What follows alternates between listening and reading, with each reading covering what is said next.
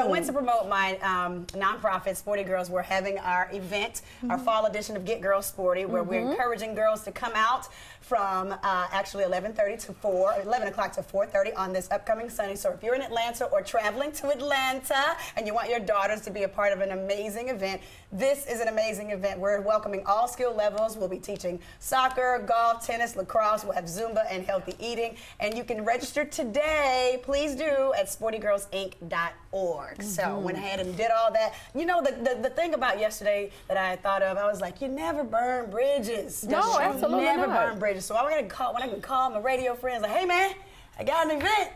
Can I come on? And it's always love. It's always a good thing. And I was able to see a lot of my Radio 1 family. Obviously, TVOne. It's all in the same, family. So able to go and spread the word. I used to love field day. Yeah. That used to be my favorite when I was in fun. school. Yes. A soccer. Yes. Yeah. Look at you. I'm a little.